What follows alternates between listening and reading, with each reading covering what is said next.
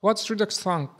Redux Thunk is a middleware for the Redux library. But what does that mean? Let me explain to you. If we open src and open our actions, user actions, you'll notice here that our actions are plain JavaScript objects. And this action creator is a normal function. We cannot use asynchronous operations, such as making network requests. For example, to get data from database, to post data to database. We cannot even using an async await functions in that action creator. But what if we want to make an HTTP request, for example, to get some data? For that reason, we need to use Redux Thunk. All what you need, just go to store and let's install that package. Yarn add Redux Thunk, and let's install to an Axios library. This library allows us to make HTTP requests. So now let's install them. And let's install our bots. This step is optional if you are using Android. So let's cd iOS, bot install. And let's run our project. Now first let's import our Thunk middleware. Like that, import Thunk from Redux Thunk. All what you need to add that small code here in create store function. Let's add apply middleware. We can import that from Redux at top here and just put inside it our Thunk. That's it. Now if we go back to our actions, now we can create an actions with asynchronous operations. For example, let me fetch that API.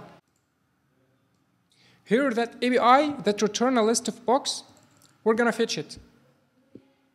So let's copy that URL of it and go. Let's create an action called export const get users box equals to function. Inside this function, we're gonna return an async function.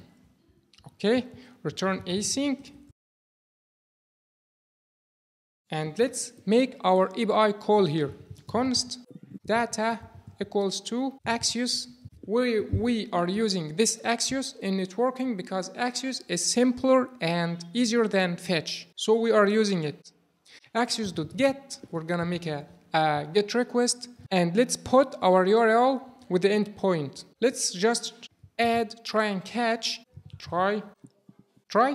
blocks to, if we, in case we have some errors, we can log them. Okay, catch error console.log the error. Okay, let's just format our code. That's it for now. Now we want to connect that get user spoke with our reducer. We can make the connection on the type here. That type, login, logout, as I mentioned before. So let's go to types folder and add a new type. This type is gonna be export const get users box equals to get users box. Okay, and let's copy that type and go here and let's dispatch it. We just add a param here called dispatch, and here we're gonna dispatch our action with the type like before. The type, we put the type and the payload. Okay, the type is gonna be get users box and the payload is gonna be the data. Now this action is responsible for getting the data from that API. He's responsible for get the box. Okay, so now let's go to our reducer and add a case. Down here, case get users box. What are we gonna do in that case? We're just gonna return our state, and we just need to add our box array, our box here, users, in our initial state. Okay, users box. It's gonna be an empty array. Okay, user box. Now we're gonna return a copy of state, and the user box is gonna be the payload. The payload. That payload is the response that is coming from that endpoint. Okay, let's save it and try it. We're just going to home screen, const users box equals to use selector, state of type root state equals to state dot user data dot user box. Okay, or we can use object destruction. We can remove that user box and just open an object and just add user box. Okay, let's try to log them. Now if we see our terminal, we got an empty array. Why we got an empty array? Because we didn't dispatch our action yet, and in our global state here, our user box are an empty array.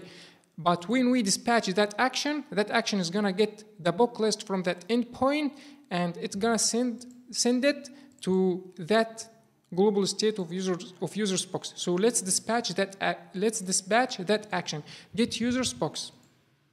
So let's inside our use effect, just dispatch get users box actions. Okay, and let's press save and let's go to our terminal.